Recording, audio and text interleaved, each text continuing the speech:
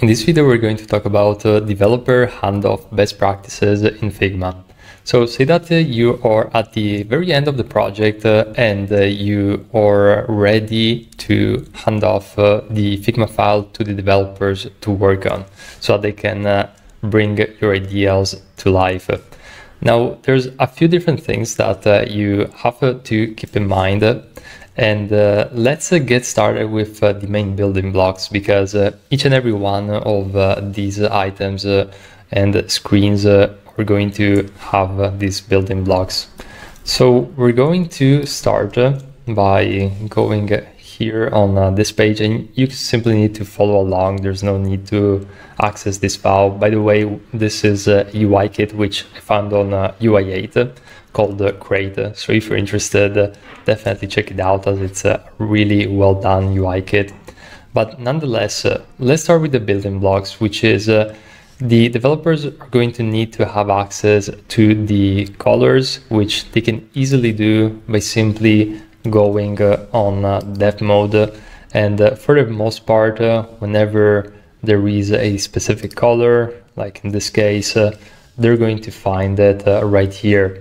The same is going to be true for the typography. So for the most part, they are set. Now, one thing to keep in mind regarding the typography is if you are not using a free font which is readily available on the internet, such as a Google Web font, which this is the case. And by the way, I highly recommend you to consider using a solution such as a Google Web font, since they can be downloaded for free and they're optimized for the web.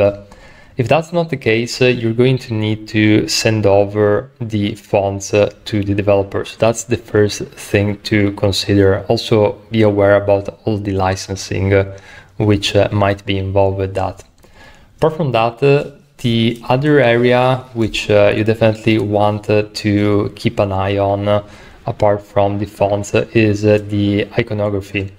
Now, most of the times you want to use a library for a single project so that you can have a consistent library of icons for that project. Now, in most cases, these icon libraries are available on the internet.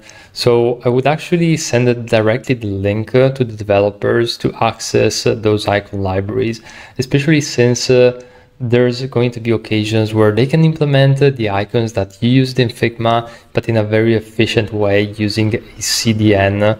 So although you can absolutely just simply go over here and either export the icon yourself directly from here, which you want to do in SVG format, since it's a scalable vector format. You want to try and avoid PNG and JPEG for the most part, because icons can be stretched and they're going to be more heavy and less, and of course not scalable like an SVG. So that's another thing to keep in mind.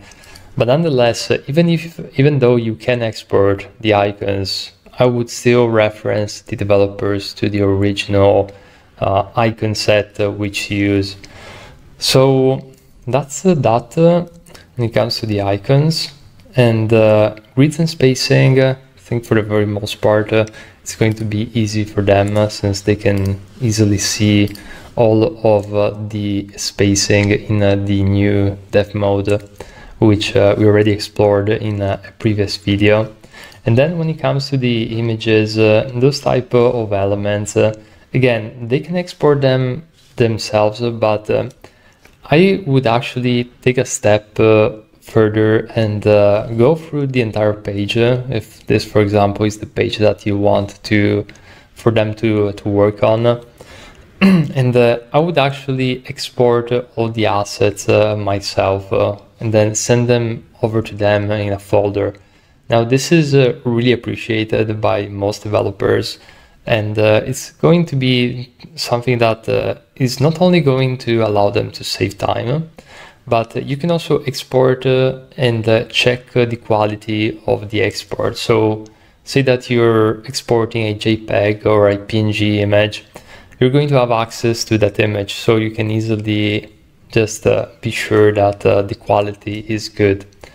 Now, another thing which is very important on the web is not only the quality of the image, but optimizing the image to make it load faster. So by default, unfortunately, Figma exports images at a very high resolution with a very high file size. That is the key element.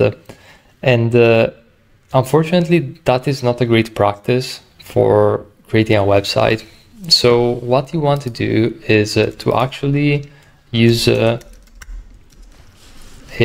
website like this one. There's tons of tools. There's tons of plugins and add-ons that enable you to download an image and basically optimize it. But the great thing about this one here is that, for example, we're going to use this sample image, and as you're going to see, I have a few options. The very first one is actually the method. I wouldn't really touch it. What I would definitely touch is this section right here, which is the file format. So usually I would go with WebP, since it's a very lightweight format for the web. So this is going to help you achieve an image which doesn't weight much. And as you can see, this image is very big. Most of the times, if it's not a full width image, you're probably going to be good with a size between 1000 to 500 pixels on the higher end of the scale. So you can easily change this value. And as you can see, we reduced the image size by 99%. Now this is going to be significant, since it's going to basically change the amount of load time of a web page. And as you can see, the difference is not really that visible, and this is going to save a lot of time and improve the website performance by a lot. And especially if you consider all the images that you might add on a page, it all adds up, and it's going to basically make the loading speed much higher.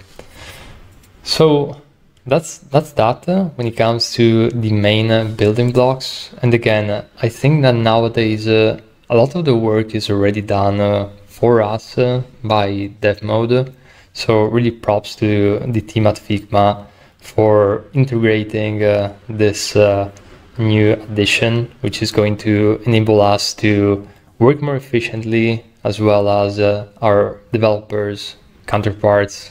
So this is the key things that you have to keep in mind, and keep moving forward with the very next video.